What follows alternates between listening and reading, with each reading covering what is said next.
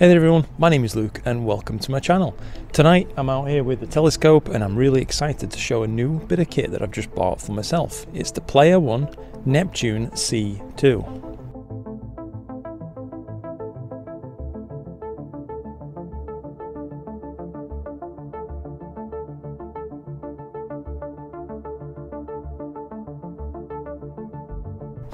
Now I just want to get this right out of the way at the beginning and let you know that this isn't a sponsored review or anything like that. I'm not sponsored by anybody. I bought this camera with my own money, and all the thoughts you're going to hear in this kind of review, first look, are just my own thoughts.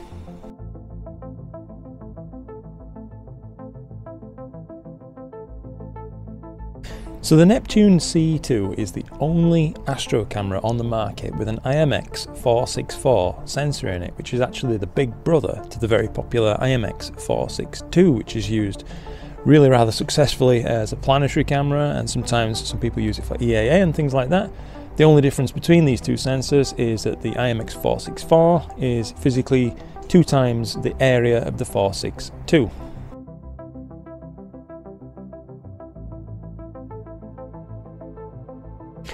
So the sensor itself uses 2.9 micron pixels, and it's got 4.2 million of them jammed onto this little sensor, which is I think 7.9 by 4.5 millimeters across. And of course it shares that same incredible infrared sensitivity for those people who want to utilize that kind of thing, maybe in infrared imaging of planets and such, or even infrared imaging of galaxies, which is also a possibility. Now onto the design of the camera and just what you see when you open the box. And basically the first thing you're going to notice is how well built it is, I think. I was really impressed right from getting it into my hand that first time. I quite like that hexagonal shape. It does make judging rotation quite easy when you can kind of eye up a flat edge across the base plate of your focuser, at least on my Newtonian and things like that. And that kind of hexagonal shape also means if you put it down on something, it's not so easily going to roll off.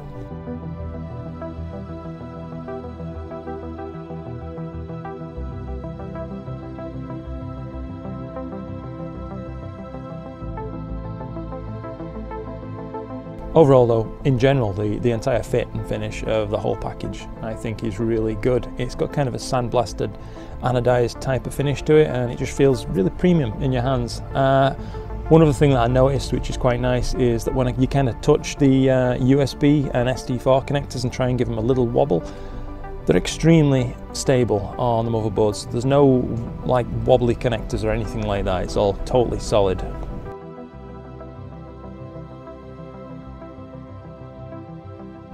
So another really nice feature that they put on these cameras is basically every single one of the planetary and solar range that they sell, they all have a tilt adjustment faceplate, which means that if you're getting like Newton rings, as I understand when you're solar imaging, that can be a problem and you need to deliberately tilt the sensor, or indeed if you're just DSO imaging and things like that and you notice there's some tilt happening, you can correct it all with the faceplate. I haven't needed to touch mine, it came from factory just perfectly flat, so that's a good thing. But basically, I think this should be included on lots more cameras. It's such a handy thing to have, and it just saves you having to buy an external tilting adapter.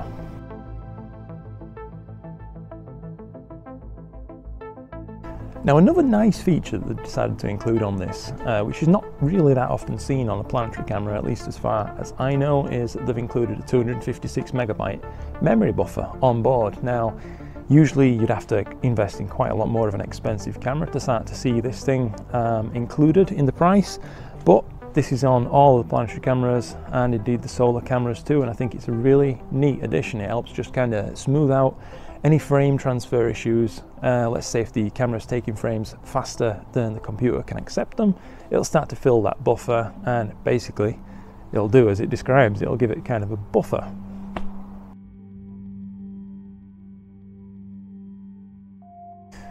Another interesting thing, at least I think it is, that it has a dead pixel suppression technology kind of built in. It's not something that you can turn off in the drivers or anything like that, at least not as far as I've seen, so you can't really judge the benefit for yourself basically by turning it off and on and running tests with or without. But I would say that for an uncooled camera, there's a very low amount of kind of hot or cold pixels and stuck pixels and things like that, so I would wager on the fact that it is working as intended.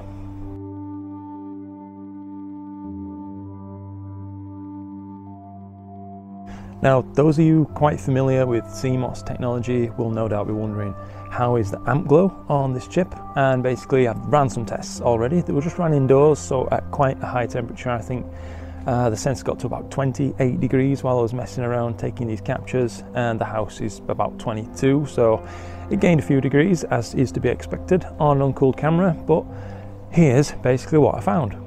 So in video footage, like you'd use for planetary work, you can consider the sensor to have basically no amp glow at all. Now in shorter exposures from about 1 to 10 seconds, you can consider it from having almost no amp glow whatsoever to having just a very minor glow, mostly concentrated in just the bottom right of the frame. So in slightly longer exposure tests, ranging from about 10 up to around 60 seconds was where I finished my own testing. It basically showed that the amp glow grows linearly over time. So that is to say that longer exposures are going to have more glow. I'm really happy to say that the amp glow calibrates out perfectly. So it seems to me, at least in every test image that I've taken so far, and I'm out here doing it again tonight and just live stacking with on the fly flat and dark subtraction. There's absolutely no visible amp glow in these frames, so it's working perfectly. And those of you who know CMOS sensors by now are probably going to be well aware of the fact that there's only really a handful of sensors, and they tend to be quite highly priced, that are completely free of amp glow, and every other sensor on the market has to deal with it too. So it's nothing unexpected, or really it shouldn't be marked down in any way for the inclusion of amp glow. It's just a normal feature on these Sony IMX sensors. Now, one other thing worth mentioning before I head off inside and just wait for these stacks to complete for a while is about the driver install procedure. So basically it was completely painless. I just went to the Player One website, I downloaded both the native and the ASCOM driver, installed both of them, and it just worked straight away, right out of the box. No pain whatsoever. I haven't had a single problem with disconnects or anything like that. It all just works, which honestly I can really value. I think that's extremely impressive that Player One have managed to get these drivers to a really seemingly extremely mature point where I'm just not worried about them. I can just get on with using the camera and enjoying it.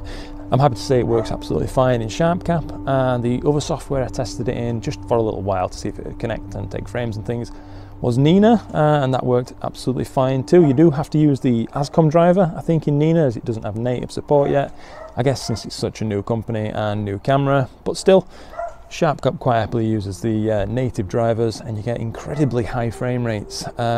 They market it as being able to take, I think, 93 frames a second at full resolution, and I thought that's pretty high for a 4.2 megapixel camera, but sure enough, it achieves 93 frames a second. I've tested it, it does work, it's pretty awesome.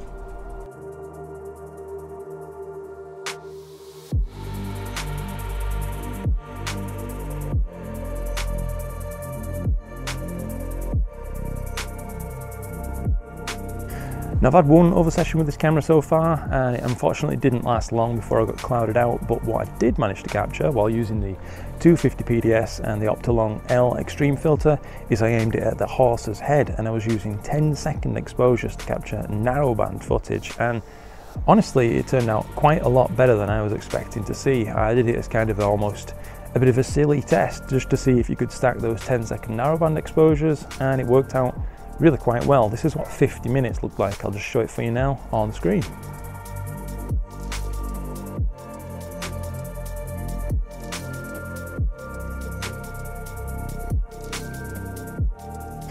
Fortunately, tonight looks like it's going to be a much better night, and I'm going to get a much longer period of imaging under my belt. So I've decided I'm going to park it on one target. As you may have seen on the laptop screen there behind me, I'm just live stacking images of the Crab Nebula. These are 20-second long exposures, and I'm basically just resetting it every 10 minutes that passes to make almost like a sub frame that I can take all those frames afterwards and stack them together after the fact. Now, there's quite a strong moon up in the sky tonight, and it's not ideal, but beggars certainly can't be choosers, and I'm going to take any clear night that I can get at this point. And really, I'm just hoping to bring you a nice result, and let's see how it can stack these 20-second narrowband exposures when given a proper chance over the course of a few hours.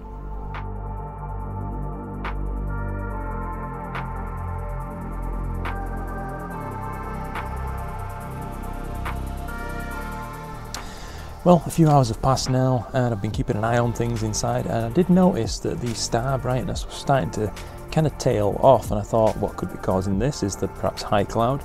There is a little bit, which initially fooled me, but eventually I decided to take a look down the end of the scope, and it looked like the primary mirror was just starting to get maybe a very light layer of condensation forming on it. So I had to kind of think on my feet and figure out a solution as fast as possible, as I don't want to waste this lovely clear night. So I ran off upstairs to where I keep my Esprit 120, which has actually got a hugely too big dew strap attached to it. It's actually meant for an 11-inch Schmidt Cassegrain scope. So I've kind of robbed that off my Esprit and I've taken it and put it onto this, and now I'm powering that with the same power output that I was using for the fan, and it seems to all be working great now. I left it kind of 10 minutes or so to acclimate itself and double check focus and make sure there'd been no tube expansion due to that little bit of heat being put into it, and basically it all seems absolutely fine now, and that little bit of frosting on the primary mirror has dissipated thankfully, so it looks like we're set to continue on shooting well into the night, as long as the weather holds anyway.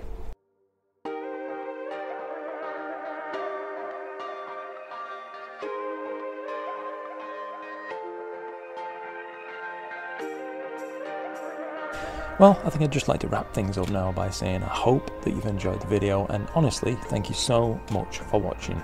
It's thanks to all the support from you guys out there that I'm able to continue doing things like this, and I really am grateful for the opportunity, so honestly, thank you. And I think with that said, that about wraps everything up. So until next time, I hope that you've enjoyed, and clear skies.